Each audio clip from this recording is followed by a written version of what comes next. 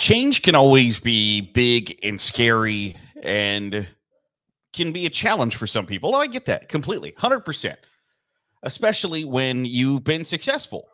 Big, scary changes are big and scary, naturally. But sometimes being adaptable and being unafraid of change is the biggest driver to success.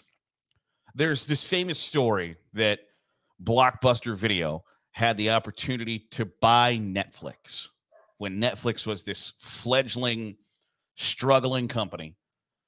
And all they would have had to do was pony up a little bit of money, and they would have purchased Netflix, which is now a multi-billion-dollar company and absolutely dominates the media landscape and owns, for the most part, the streaming stratosphere. Like, it's that they have it.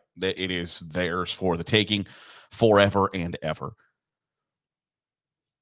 And Blockbuster could have had it, but they were fearful of streaming. They were fearful of their brick and mortar stores going away. They were fearful of all sorts of things that they shouldn't have been. Had they just simply embraced them, they would be a billion-dollar company that would have the envy of damn near every media company in the world. But they don't, because they were afraid of change. They were afraid to adapt. And now I think there's one Blockbuster store left, and it's in some BFE town in like Alaska. They didn't adapt. They died.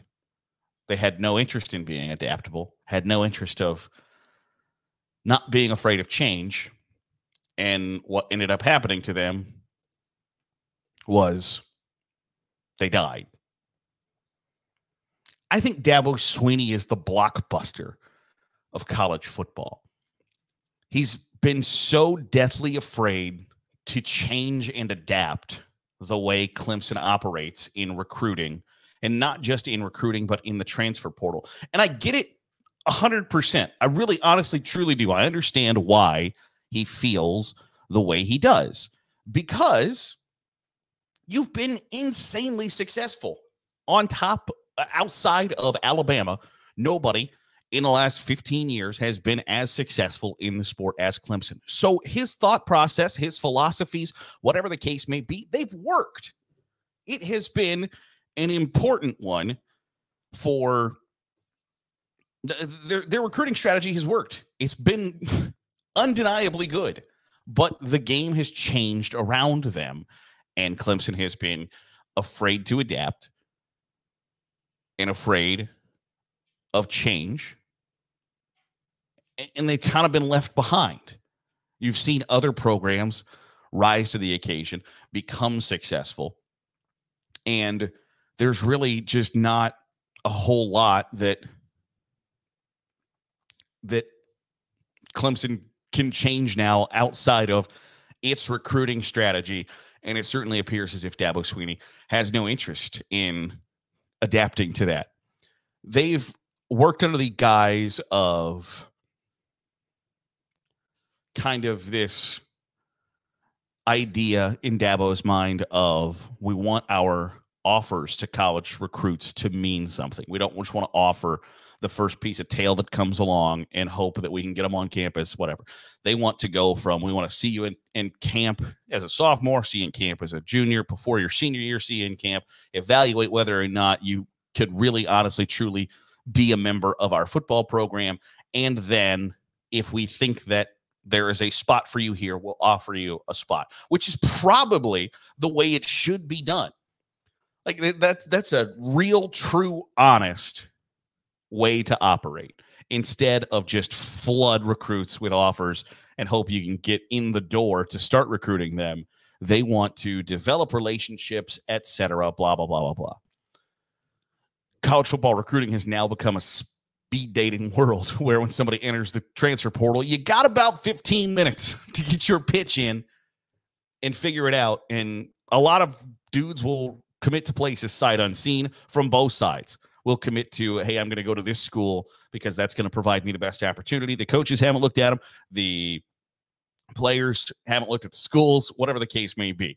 And I understand why Clemson would be 100% apprehensive to participate in a system like that when it's so anti the system that you want to operate in. Like, I get it 100%. To a T, I understand why it would be an issue for Clemson to operate that way. And yet, your hand is kind of forced, because if you don't change, if you don't adapt, you're going to die, metaphorically. You can say a lot about Nick Saban. Two of his best qualities are he was not afraid to adapt. They went from a flat-out, like, ground and pound, I formation, ball control offense. We're going to get the biggest, fattest, meanest offensive line that we can find to shove you around, and we're going to rely on our running backs and offensive lines and defensive lines to win national championships. And then he saw that the game was changing and that he couldn't just simply say, damn it, this is the way I want to play football, so that's the way we're going to play football. And he changed, brings in Lane Kiffin. They start chucking the ball all over the field, become a prolific offense to couple with a fantastic defense, and they remain at the top of the college football mountaintop. Say what you will about Nick Saban. If you have things you'd like to tear him down for, that's fine. But it is undeniable that he was unafraid to adapt, and he was unafraid to step outside of his comfort zone and say, while I don't want necessarily to operate this way, I have to operate this way. I'm forced to operate this way. And that leads me to changing the way I want to run this program. And Dabo Swinney hasn't done that. Dabo Swinney, they tried to dabble in the portal a little bit during the end of the bowl season and the start of spring practice, where they offered, I think, like 5 offensive linemen, which offering 5 offensive linemen for Clemson is like offering 50 offensive linemen for pretty much everybody else. It's a basically out of this world change for Clemson. And I don't think any of those 5 offensive linemen, by the way, ended up going to Clemson. But it's just, it's a flat out fear for Dabo Swinney to adapt and change. And again, you've been really good. I completely understand why at the base level you're like, I don't want to operate differently.